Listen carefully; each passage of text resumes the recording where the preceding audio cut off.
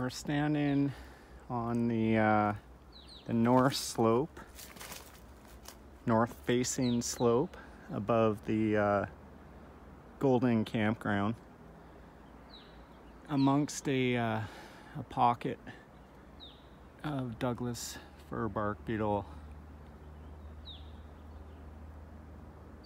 infected trees. You can see the saprophytes. Get my finger on them, located along the trunk. And right now I'm standing underneath of a green fir tree, and with the beetles having just flown or currently in their flight, this is what you want to be looking for around the crevices in the bark of your tree. See this very bright brown orangish sawdust or frass is an indicator of where the bugs have gone in. And I'll stop the video and stand back and point out some pitch streamers up higher on the trunk. You can see a little bit on this side. Hopefully the light will show it here. I'll try to zoom in on the trunk. It's evening.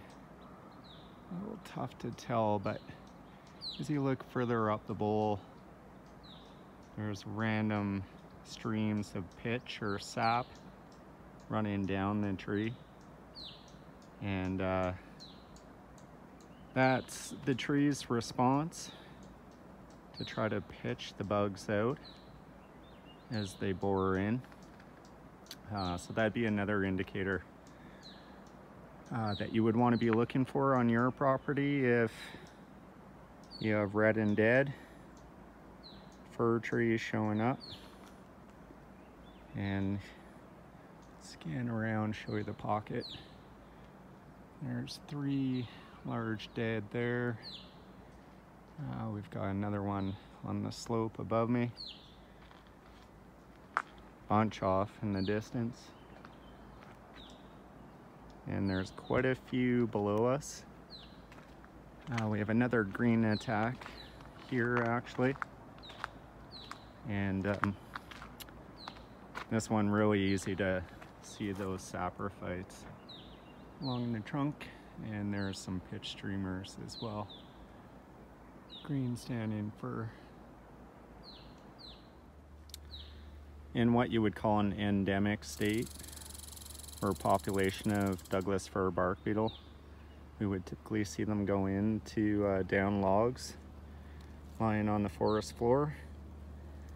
And this tree fell over this winter, February I believe, on the slope behind the campground. And just recently, quite recently, you can see all the frass or sawdust here.